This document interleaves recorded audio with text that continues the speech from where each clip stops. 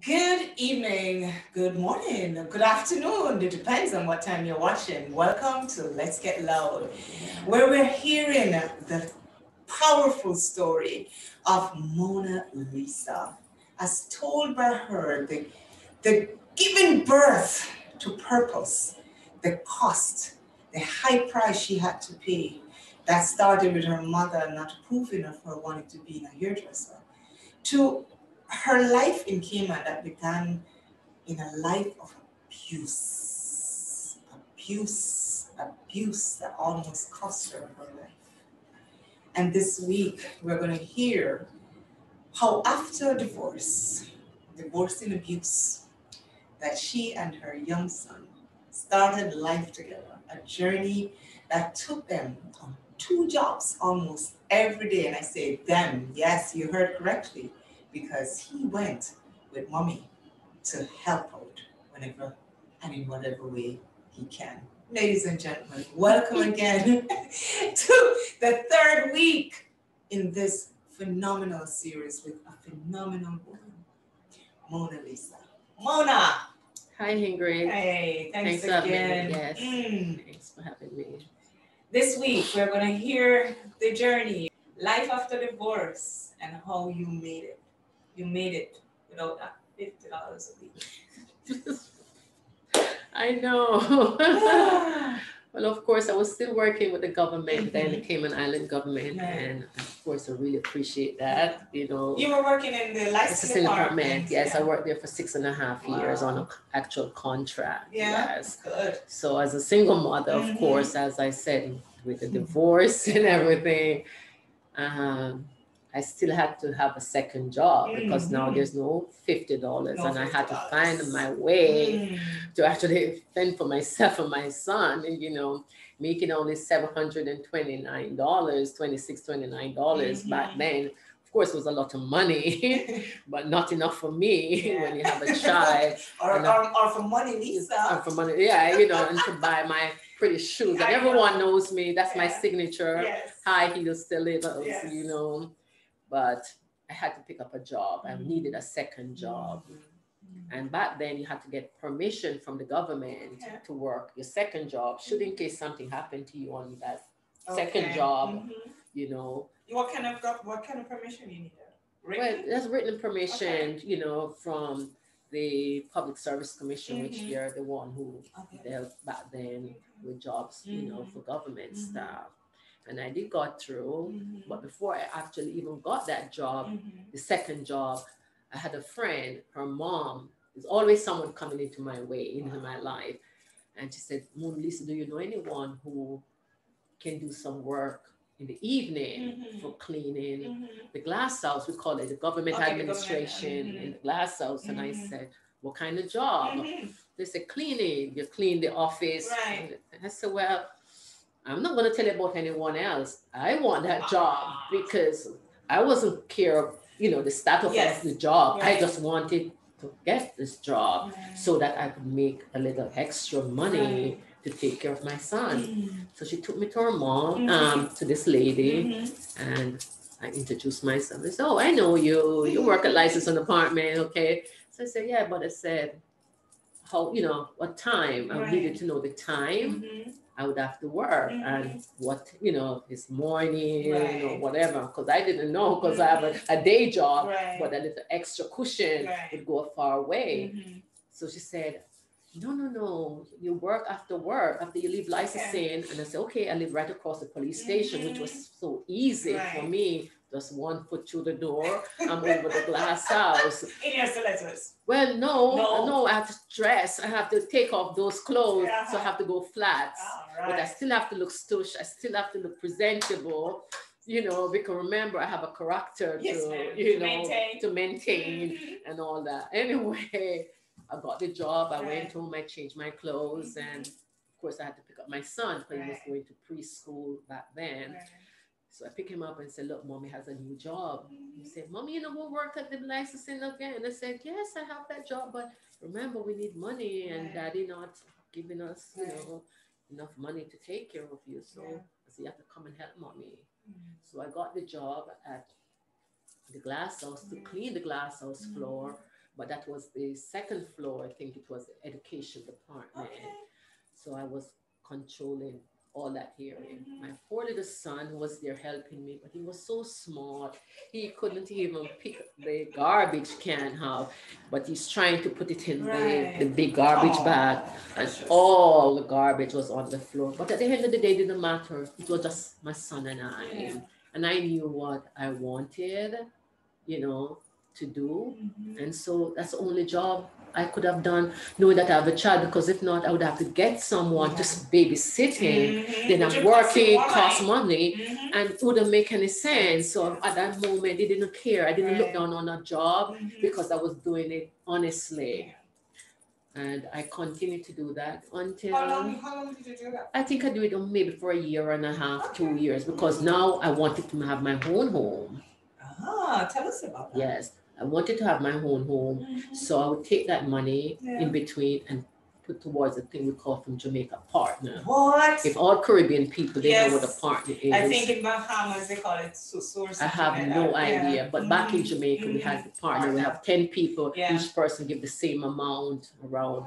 So my supervisor, she was the head of the little partner. So we were in that. And the time I wanted this house, the government had a housing scheme. You could get a small loan and you get your house. It was $45,000. That was a lot of money back in the old days. But I played this partner game and keep saving from it. And I had my own home. So did you purchase it cash then? No. 45,000 was a lot of money back then. But you know, I work it and you know, and then that couldn't help me anymore, this job, night job anymore, because it's not giving me the amount of money. But at least it was a start for the partner and to be able to take care of my son. What did you do then? So I got another job at the Seeker Rent a Car. Oh. So I work with Seeker Rent a Car, the Fosters. Shout out to the Fosters. Yes, they were there for me, Mr. Foster and his kids, you know, Shane and all of them. Robert, yes, they were all there for me. Got the job, and they knew me from licensing, and it was, it was still an evening job. It's still an evening job, yes. I work at night, so at that time I could afford an helper now because I have more money coming, and this helper could help me with my son at home, and we had a living helper. So she came from Jamaica. Yes. So you sent for somebody that you knew? No. She to be honest, I knew her. Do you want some tea? Sure, thank you. Sure, no problem. I should be serving you the tea. No, I am serving you today. Oh, yes, precious. Thank you, Ingrid. Yes. So tell us about that time with the helper now and Taj. Yeah, that person, she came to Cayman back in the days, and I met her. Oh, by the way, these are so cute. I got to do my pinky thing. My little pinky thing, so but we're English now today. We're British today. Yeah, look, pinky, yeah. Delicious tea. You make these too? Oh yes. We'll get there. We'll make a good tea. We'll get there. We'll get to the tea and everything. But yes. For now, So this helper, this friend of mine. Well, I wouldn't say friend. I met her along the way. Okay. So not a person who came into your life. Exactly. And I told her that I wanted to help her, and she said she would come and stay with me. Wow. So she stayed with me in my house, and somebody I think I could trust. Yeah. She was older than I am anyway, so she was like a big sister, and she stayed with me. I do the Seeker Rent a Car. So what did you do at Seeker? I'll pick up tourists from the airport, take them to the hotel, so I have my own car. You know, they would give me a car. So you're driving and all? Yes. So I'll pick them up. Yeah. That's great. You enjoy that because you're a people person. Oh yes, and you know, we can meet different people from all walks of life. You know, and so I worked with them for quite a long time, and I actually got a car from them. No kidding. Yes. Your first car? My first car, yes. They actually gave it to me without a deposit or anything. They just give it to me and said, you know, you can have this car and take your time and pay. So for my little salary, you know, they would take maybe $100, whatever, until I finished paid it off. And then once I paid it off, then I said, I don't want this car anymore. So my dad actually was now in Cayman and working. with the water authority back then when the water supply was just coming into Georgetown. He worked on those lines. Wow. Oh, so your dad was a lines person? Yes, back then. Yes. The late what you call it? I can't remember the name of the guy, but he knew me because when you work with government or into certain areas, you get the chance to meet so many people. And I was always at the front desk.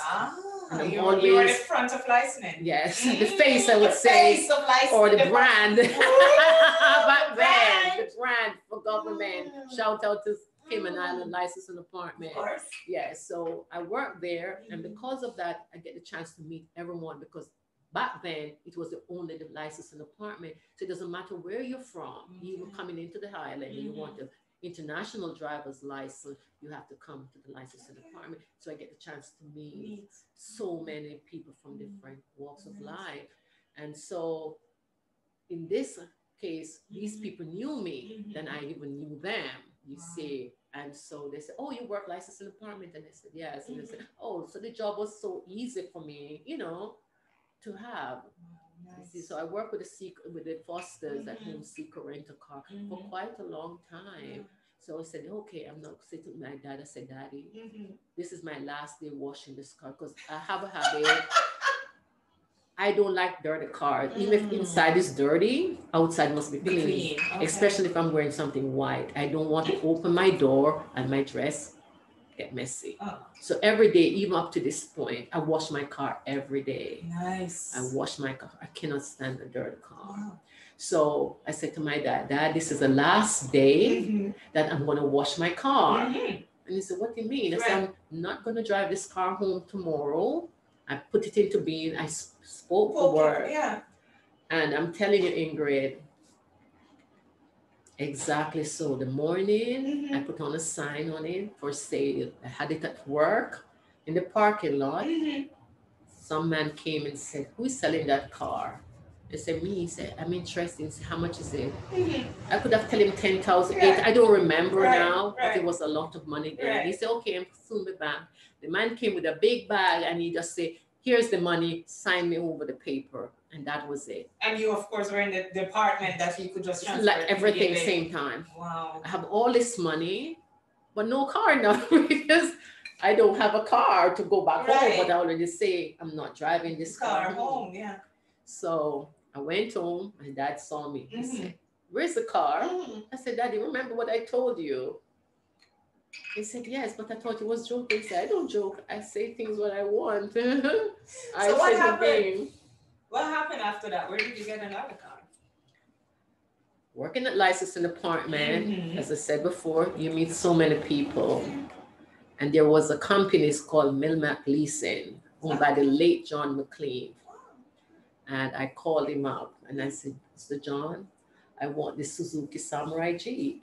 He said it was $14,000. Yes.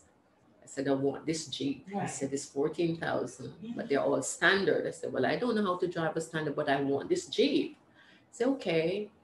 And he gave me a very fat discount on the Jeep. Okay. And I took the money that I had, went to the bank, paid the deposit, got my Jeep. Didn't know how to drive it. Didn't know how to change gears. No. I just bought the car. Going home. Okay. I could not change the gears. Don't tell I just stayed in the first gear all the way home. And listen, all the way home, Ingrid, I drove. In the morning now with all the traffic. So what I did, I made sure everybody is basically off the road because if I'm in the traffic, I'm gonna be in a mess.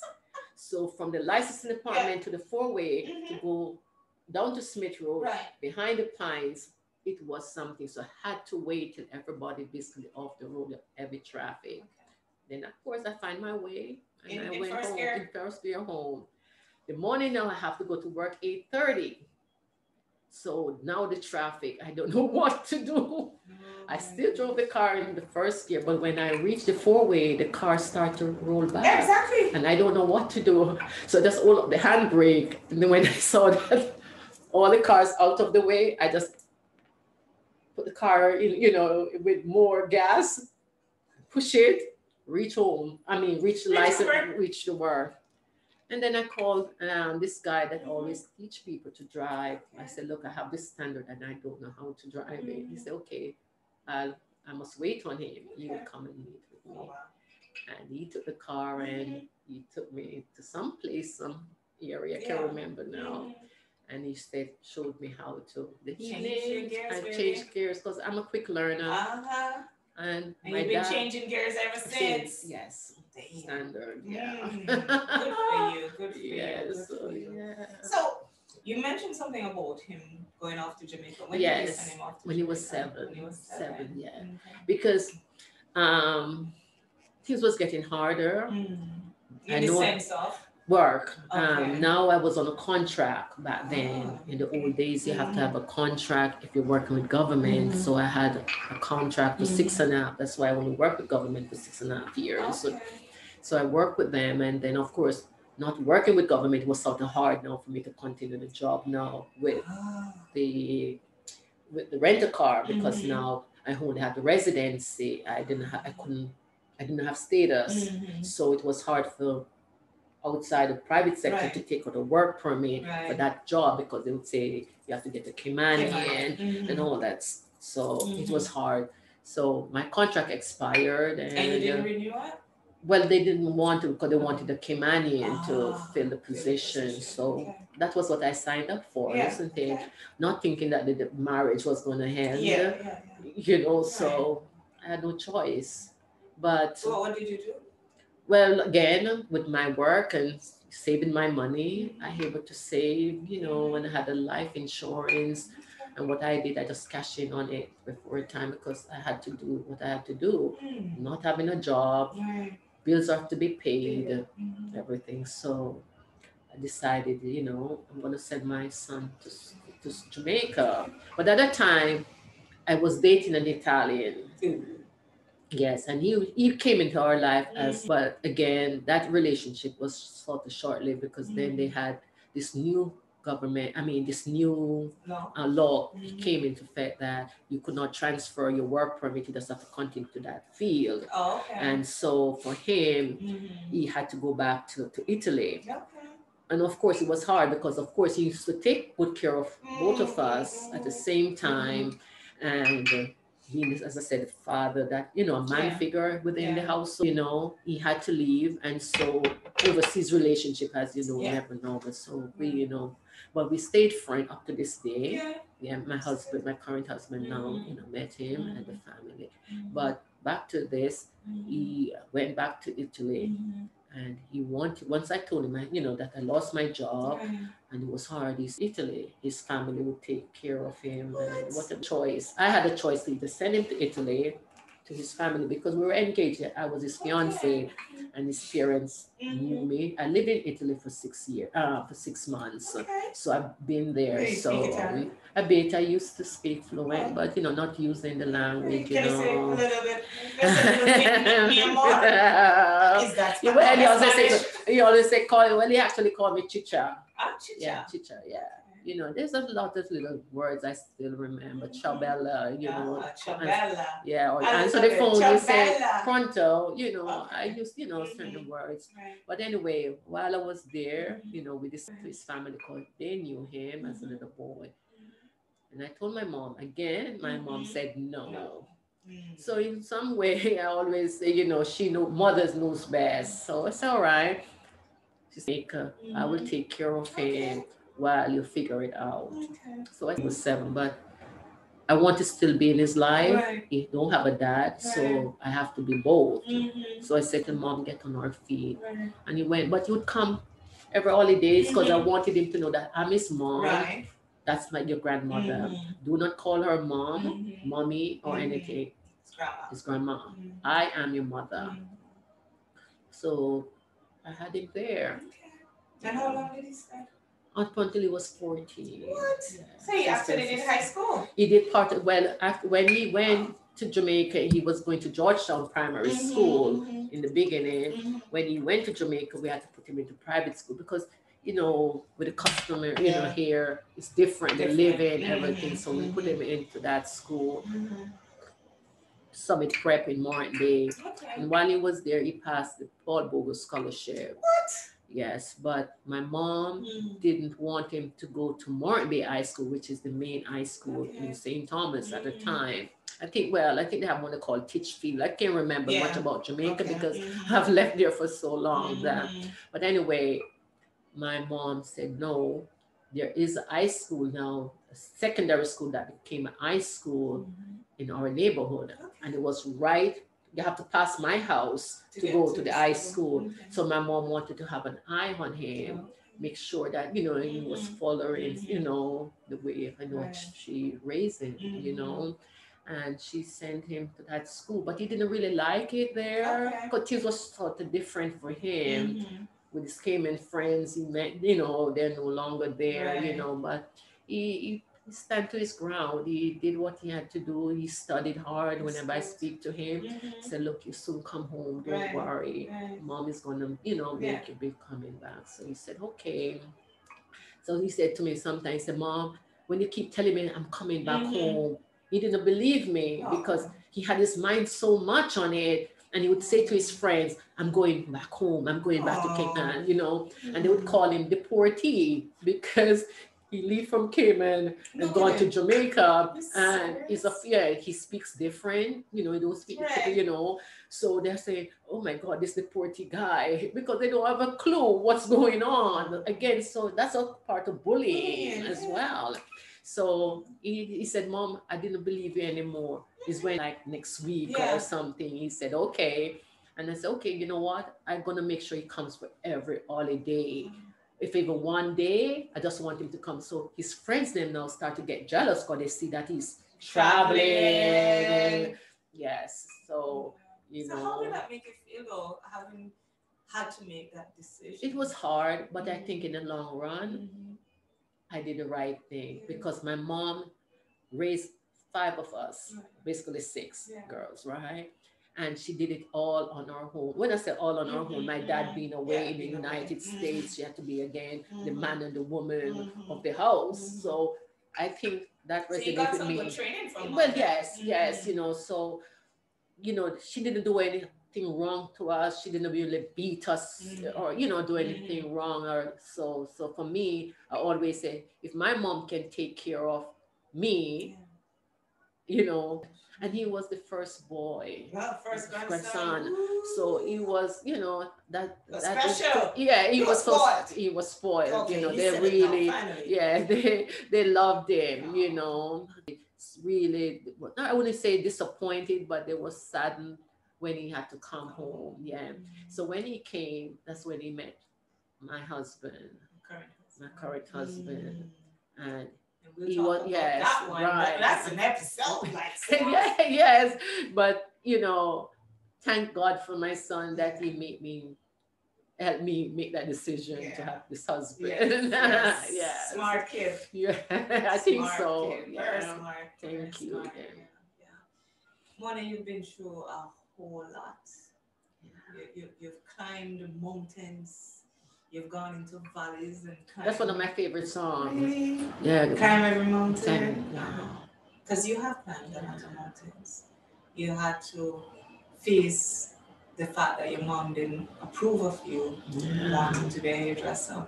Then you came here and you went through abuse that, I don't know. So much. It's still so much untold story about that. But. Right. And then you had to. There's a top of the surface. That was only part of the surface that was being scratched. Just so much.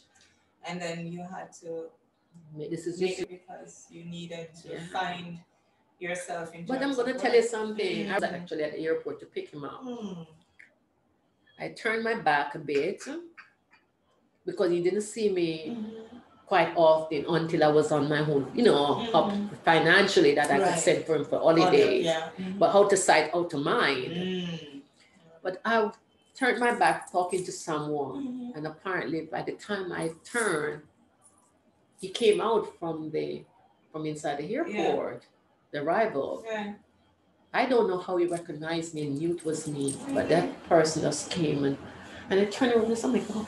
I said, how you know it's me? He said, Mom, in the dark, I can see you. I know how you look. In the dark? So he just came and it's, oh my God, I was so happy. I burst out, I was crying. I was so happy for joy that, I have him one more time. In the dark, I could recognize. Yeah, that's what he said to me. So those are little things that still stays, Yeah. In the dark, I could recognize. Yeah. No, I was so, and then again, as I said, and that was his first trip coming back to Cayman to visit for holidays. I haven't seen him almost say 7 years, and there I was talking to someone, just turned my back, and that child spotted me, realized it was me, and come straight. I was like, wow. And that's what he said. You were in the dark. If you were in the dark. No, that's a good place to end the segment because I recognize that story. That's a story. That's a story. That's gonna make you smile. It won't make you cry.